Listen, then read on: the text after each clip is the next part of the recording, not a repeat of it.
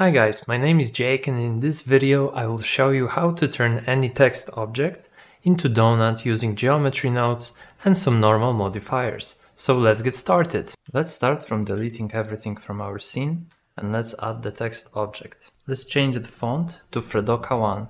This one is from Google Fonts, so that's free, CC0, etc. Link is in the description. And we have to change that text object into the proper dove, so that we have the base for our donut, and we'll do it using only one letter. So let's add a little bit of depth to our mesh, to our text. Let's go to geometry, extrude.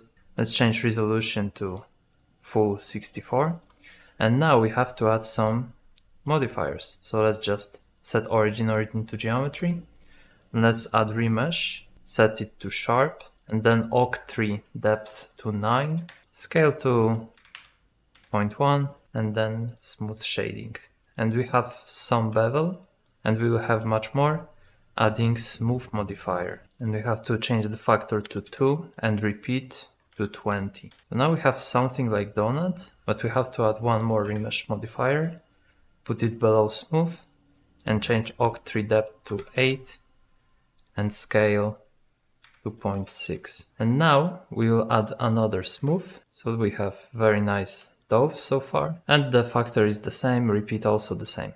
Now let's add the modifier called geometry nodes, put it above smooth, click new, and we are going straight to add the icing and sprinkles. So for the icing we have to somehow duplicate this object in geometry nodes and delete the bottom part, and also add solidify modifier inside geometry nodes and scale it along normals, like you would do it with Alt S. So now we'll build the icing. So let's add join geometry so we don't lose our main object. And here we will be building our icing. Let's add delete geometry. We will delete only the bottom part. Let's add math, separate XYZ and position. Z goes to value, and here from add we have to change to less than.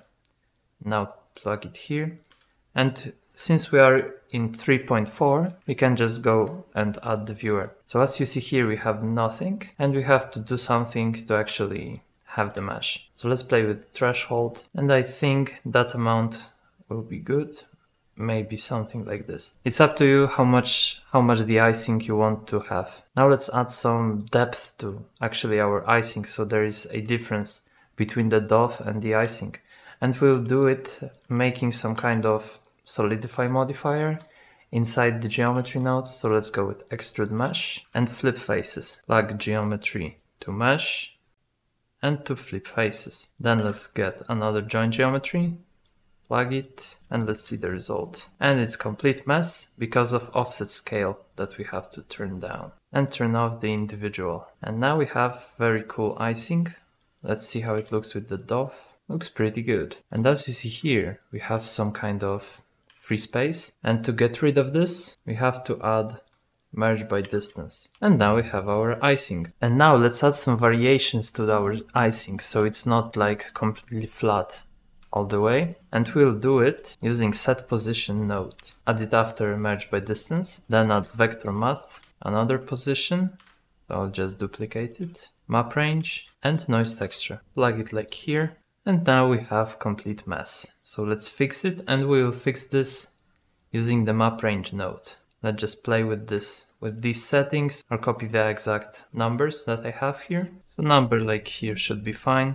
Of course you can play with it to get some other results, but I think that slight variation is cool, and it will look different on different numbers later on when we will test this. So now let's go and add some sprinkles. But first let's clean it up. So select all the nodes that are going for the icing. So let's select all the nodes that are creating our icing and click Ctrl J. Now let's go with the sprinkles. But first we have to create some kind of another layer that will place our sprinkles on, and we have to add another delete geometry because our intention here is to duplicate the icing but delete the part at the bottom, because when I tried this setup I had sprinkles also below the icing, and I figured out that if we delete some geometry from here, let's say, then we will have our sprinkles exactly on the edge.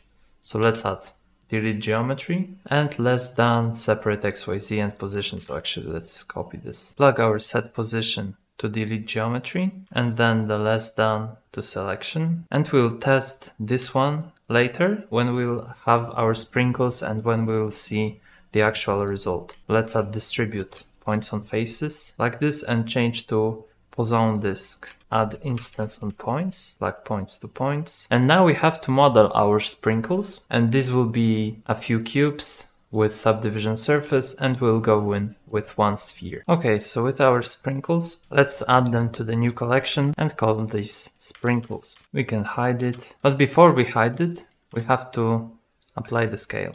And now we can hide it. And let's drag our sprinkles to the geometry nodes. Let's add the geometry to instance and to viewer. We'll have to add our instances to join geometry. And we have to separate children, reset children, and change the scale. The scale for now will be something like 0.08, but we will of course later adjust it with random value. Let's click pick instance. And now let's play with the distribute points on faces node. Have some slight distance minimum and then crank up the density max. And now we have to rotate it properly so it's not standing in the same direction. And we'll have to add align Euler to vector, vector math, separate XYZ and random value. Like these nodes like here.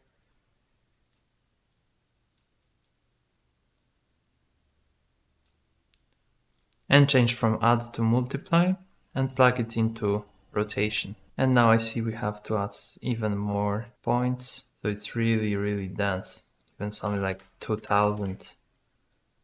Yeah, that's cool. Now let's fix some settings here to give even more rotation. And now let's give some randomness for the scale. So duplicate our random value and plug it to scale. And we have to set our minimum and maximum.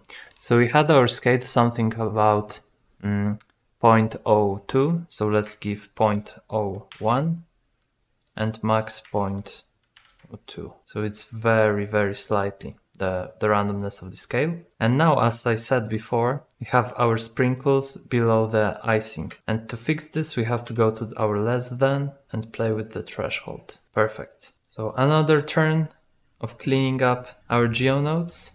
Let's add it to one frame. And up to you how you want to place your nodes. Okay, so now that we have our geometry fully done, let's try out some other letters if it looks as great. Nice. And for example, B.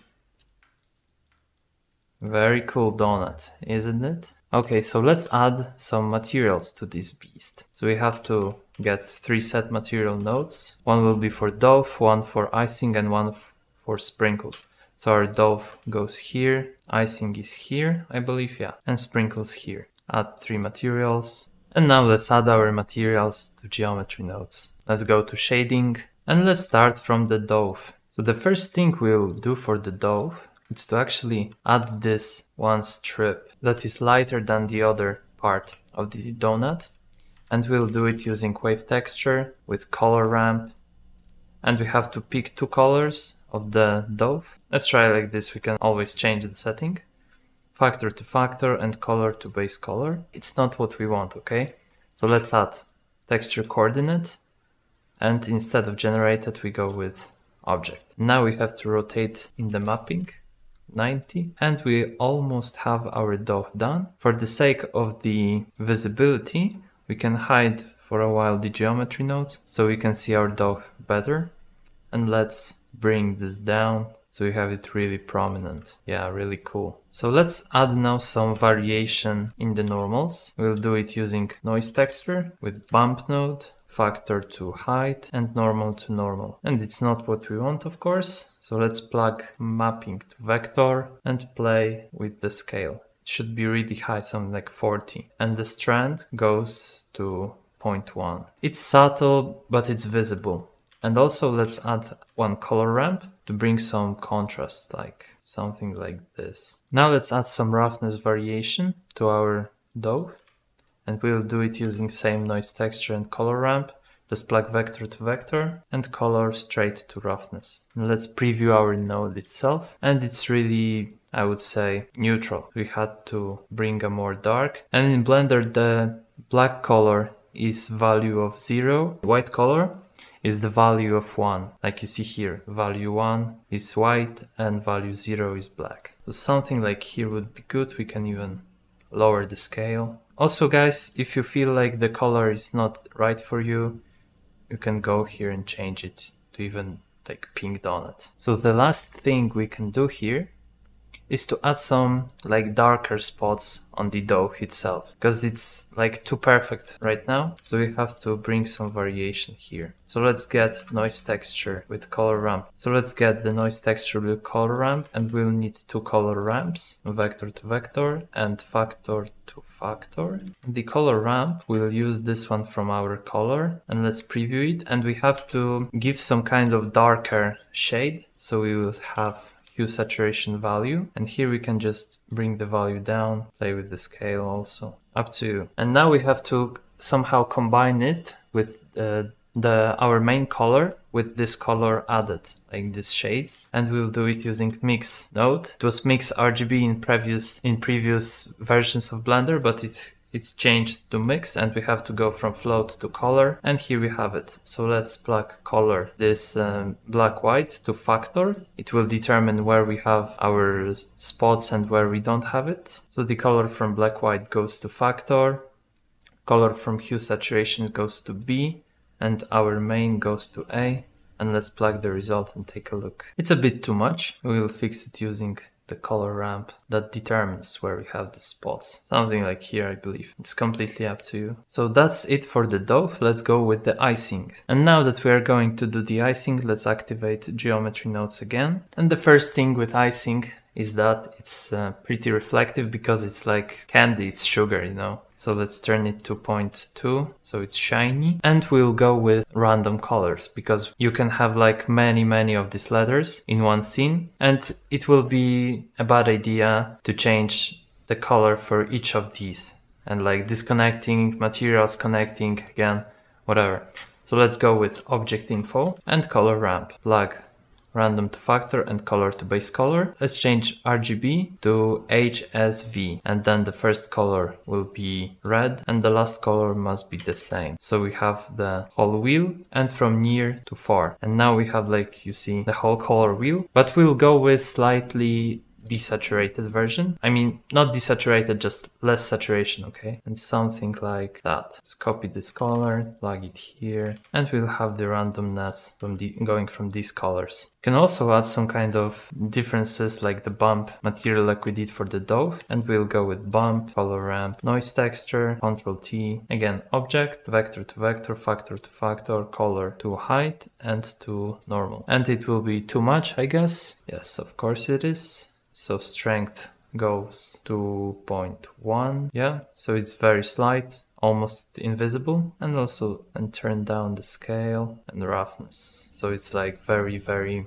smooth. Okay, so with our icing done, we can go with sprinkles.